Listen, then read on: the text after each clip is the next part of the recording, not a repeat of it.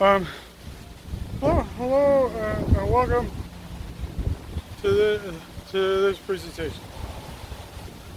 So, there's a lot of people who ask me, "Hey, how do I not get sucked into the negativity of other people?"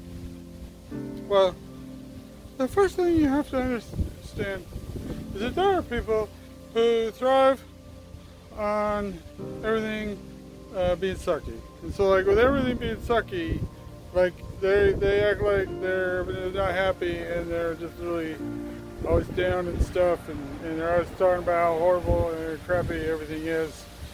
And the reason is because their lives suck. And they probably sucked for quite a while, and now that everything's sucking for everybody else, they think it's pretty cool that everybody else is sucking. And so they want to keep the sucking going, because as long as everybody else's lives are sucking, then their life isn't sucking as bad, because their sucking isn't their fault for sucking. It's like everybody else's fault. The world, sucks, and so they want everything to be miserable and mad about everything all the time anyway. So they just kind of like enjoying the suckiness of the situations. But the key to being happy with yourself is you just don't let their suckiness suck you into their sucky way of seeing all the suckiness that's going on. So if you just stop, hanging out with it, so you can be, they don't want you to be positive. You just say, well, I got some other stuff I'm gonna go do and stuff, instead of getting caught up in your craziness and your suckiness. And you don't want to say, hey, maybe you're the problem, because they don't think they're the problem. Because then if they were the problem, well, then they'd have to accept responsibility for their life sucking, other than just all the other suckiness or the suckiness. So you should worry about the suckiness in your own life and stop that suckiness, but all the other world sucky stuff that you don't have anything to do anything with, you don't need to let that get you down. Or these other people that suck. Okay, that's it. Bye. So it's, crazy stuff's going on, and people are getting down on themselves, and they don't have as much money, and they don't have, seem like things aren't going so good and stuff, and so just want to let you know that you're nothing special. Yeah, we're all just sort of stammering around going, what the hell is all this about? And we want to, curse and throw things and get mad, and we're confused and scared. And I just want you to know, you're not alone. We're all doing the same thing. So, you're not special. So you might just get over it. Just, eat some cookies and just be happy anyway, because there's probably this like angry, mean force that's like trying to make all of us mad and scared and everything. And so if you just say, well, I'm not gonna be scared and angry and mad and stuff, and I'm just gonna be happy anyway. I mean, I'm not the one. I'm not hurting anybody, and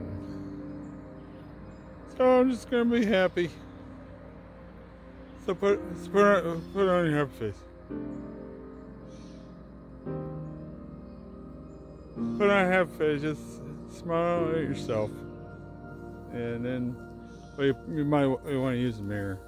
It helps better. Smile at yourself if you're in a mirror. So that's what I'm saying. It's just things are stupid. Whatever. Just, go, well, okay, well, that's it. And then just go find something to make yourself happy anyway. Like,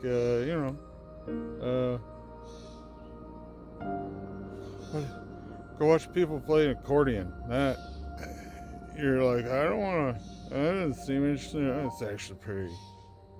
There's some pretty good accordion players out there. That's what I'm saying. Expand your horizons. Go do something. Go find some new stuff to do. You know.